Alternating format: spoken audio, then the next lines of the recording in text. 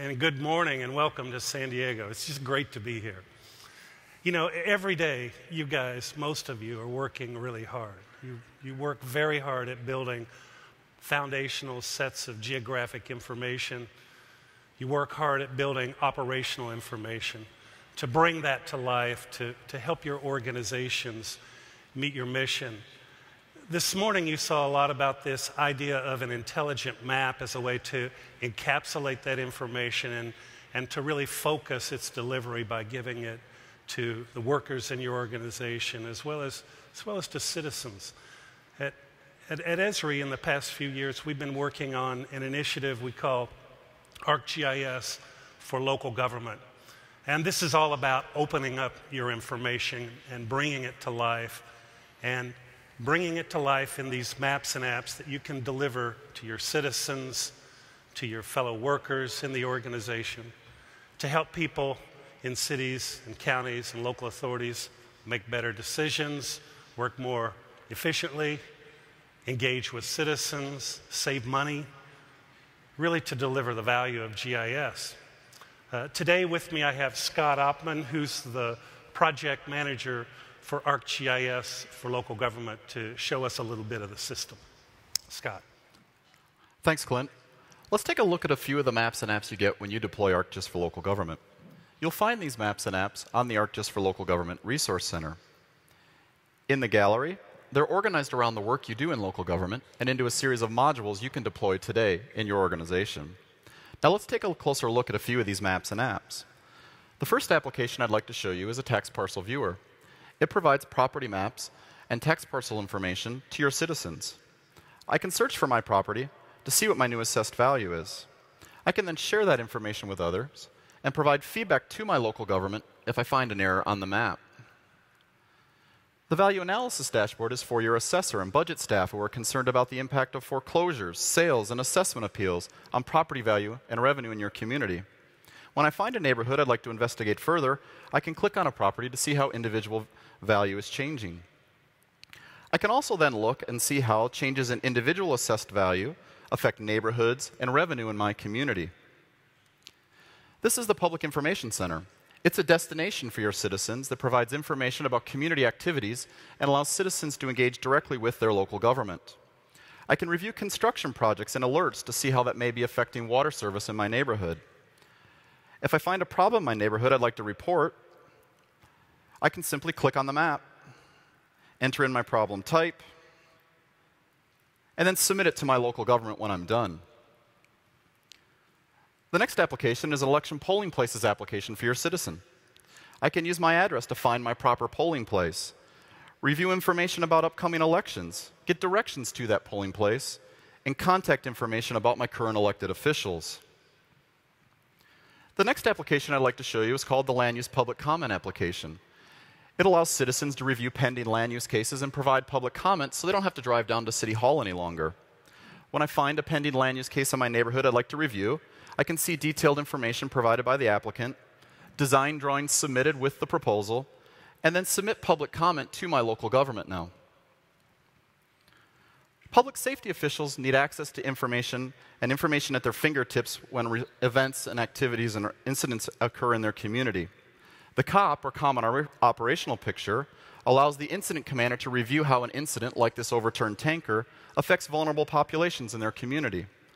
They can also use the COP to coordinate response activities during an incident and event. Now, ArcGIS for local government comes with more than just web mapping applications. This is a mobile application used for damage assessment. It can be used on a tablet PC and in rugged conditions. You'll notice the buttons are big, so they can be used, with gloves on or with big fingers like I have. I can just simply tap on the screen to locate a damaged structure, complete the damage assessment form, and then submit that from the field when I'm done. Many of the maps and apps also help you manage information in your local government information model. This is a special event planning map. It allows me to coordinate response activities and prepare response plans for events happening in my community, like this 5K run. When I complete my response plan, I can simply print a map and share that with police, fire, and public works agencies working the event in my community. So that was just a few of the maps and apps available with the ArcGIS for local government system today, and you'll find many more available on the Resource Center. You'll find base maps that are the foundation for your desktop, web, and mobile applications. Infrastructure maps and apps that help water utilities and public works agencies plan for capital projects, maintain water and sewer infrastructure, and manage field operations. Land records maps and apps that help you maintain your parcel information, produce tax map books, and provide property information on mobile devices. Planning applications that help you notify the public of pending land use cases and inspect code violations in the field. And elections applications that help you draw and delineate new precinct boundaries and publish election results on election night. In all, there are more than 50 maps and apps available with the ArcGIS for Local Government system today, and that list of maps and apps continues to grow. And I should probably take a minute to mention, Clint, at this point, the maps and apps in the ArcGIS for Local Government system are free to ArcGIS users and can be configured to meet specific needs in your organization. So this week, we've got a series of tech workshops that provide more information about the ArcGIS for Local Government modules that are available today, and we look forward to getting your feedback on the work we've done and your direction on what should be included in ArcGIS for Local Government going forward. Thanks for your time. Back to you, Clint.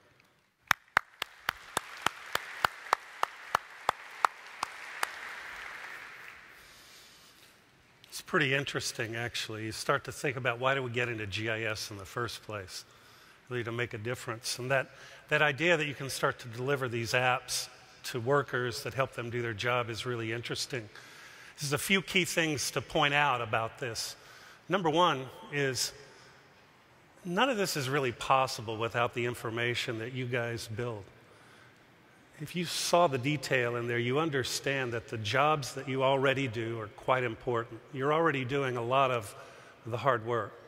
Many times in the GIS industry, we've been so focused on the technology and the data compilation that we forget about how to really bring the information into life and to deliver it to our end users and our citizens. The second thing about what you saw is you saw a bunch of really simple apps. These apps are just like consumer maps that we all use every day. All your citizens, the workers in your organization, your mayors, your operations managers, everyone already uses consumer maps. They're ready for this pattern to begin to use GIS. This morning we talked a lot about this intelligent map as a way to encapsulate geographic knowledge and operations into these simple maps that you can deploy. The third thing about this system that's quite interesting is it's pretty much very easy to configure. You put your information into ArcGIS to open it up. Think about that. You can pick the maps and apps, department by department, that you want to enable, and then they just light up and come to life for your citizens. Imagine the kind of dashboard, that organizational dashboard that Bernie and Jeremy showed with Jack this morning. The idea that those maps and apps come to life for the workers in your organizations and for your citizens is what we're all about. And we want to work with you to build more maps and apps and to really deliver GIS and to gain value. So we'd like to thank you very much for the time you've given us and hope you have a great conference.